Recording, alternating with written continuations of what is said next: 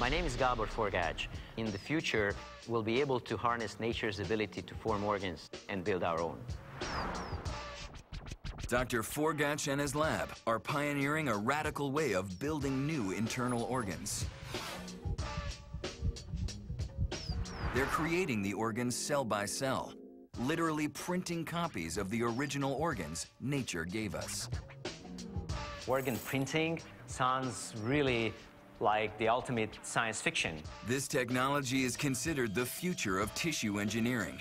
It's based on the fact that a cluster of human cells, what Dr. Forgacs calls bioink, behaves just like a liquid. When placed next to one another, the clumps will flow together and fuse, forming layers or other shapes.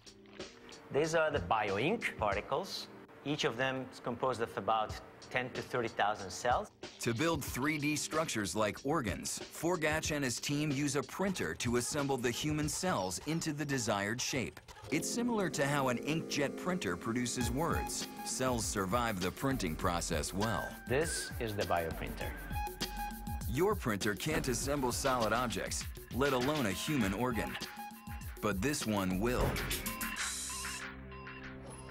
The printer creates a sheet of cell-friendly biopaper. Then it prints out the living cell clusters onto the paper, drop by drop. Once in place, nature takes over.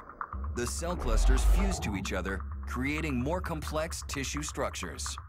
We cannot control every detail of the process, but it turns out that this is not necessary because the biological material, by its fundamental nature, is able to self-organize.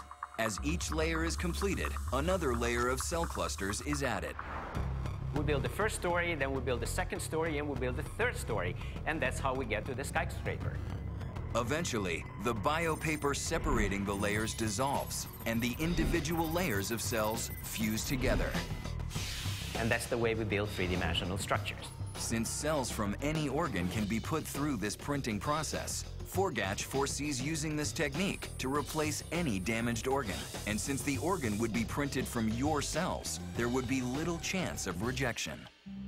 Imagine someone who had bypass surgery. That person is living with a heart which is not fully functional. So I can envision printing sheets of cardiac tissue we can attach to the damaged heart. Will I be able to replace my liver because I'm a heavy drinker? Will I be able to replace my lungs because I'm a heavy smoker?